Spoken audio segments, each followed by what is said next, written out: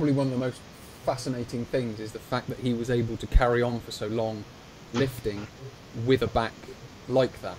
And do you mind just talking about, there's a small little section in the book about bone callousing, I think it's called, and how that mechanism works, because there is a, as you mentioned, there's a degree of value in the breaking down of a tissue as long as it's able to recover and come back stronger. Now we know that with muscles, but as the book mentions, if I've got this right, that the same thing's happening with bone and with vertebrae with regards to building stronger joints, I would imagine.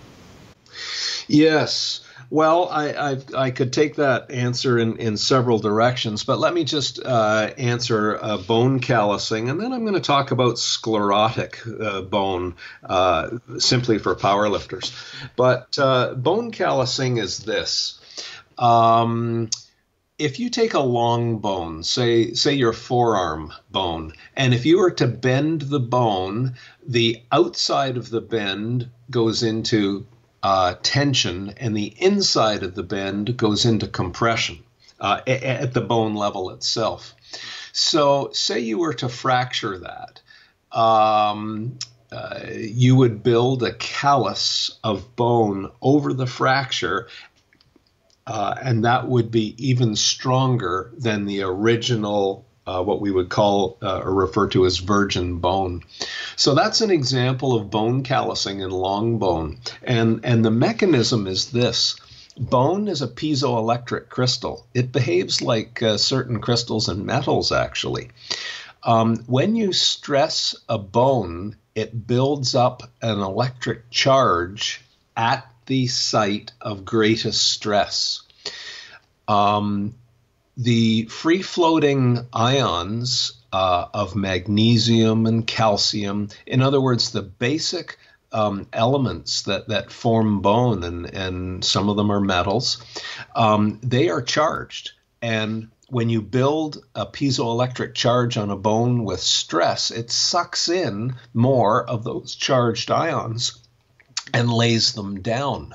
And there's a matrix that gets built up, or a scaffolding and more matrix of bone. So that's how bone has this intelligence, or knows where to lay down bone. So that's an explanation of bone callousing and how it works in long bone. But vertebra are different. They're blocks of bone. And I've done it a couple of times with other athletes. And I said to Brian, well, first of all, we'll get you out of pain, which we did do. And then I said, if you really want the next world record, I'd advise you not to. My advice is just enjoy a pain-free, happy life now. Why take the risk of really major damage? It's something that you could never recover from. But he said, no, let's do it. And I said, well, here's what I know about callousing vertebra, but you'll be the third or the fourth athlete. It's an experiment in progress with no guarantees. But he was committed enough to it. So what you do is you give a little bit of load stimulus to the bone, and then you give 2 or 3 or maybe even 4 days off of load. So that creates the charge, lays down more calcium, magnesium, and the building elements of bone, and it allows it to stick and calcify in, if I could use that term. And then you repeat that, another 4-day cycle, another 4-day cycle. I would like to do it for a year and really build that foundation. But Brian sped it up. I think after several months, he then started to add training. And it was successful. And the before and after MRI images, I mean, the first one, you describe it, it was a horrific injury. The sacrum is split apart. And yet, 2 years later, the bone callousing had filled in all of the split, and L5 was built back again. So it's a testament to how a proper loading allows a tissue to remodel and build back to somewhat of its original form. In that same chapter of the book, I also show micro CTs of vertebra, and then it allows me to tell the story of why some people hurt their backs deadlifting and then never recover. And the reason is this. If the average power lifter or strength athlete, say a rugby player who's trained a few years, went and had a CT scan of their spine, the report would probably come back and say you have sclerotic end plates, which means very heavy, glowing end plates. And that's an adaptation because strength athletes create very small microfractures in the scaffolding of bone just underneath the end plates, which are the top and bottom of the vertebra, when they train heavy.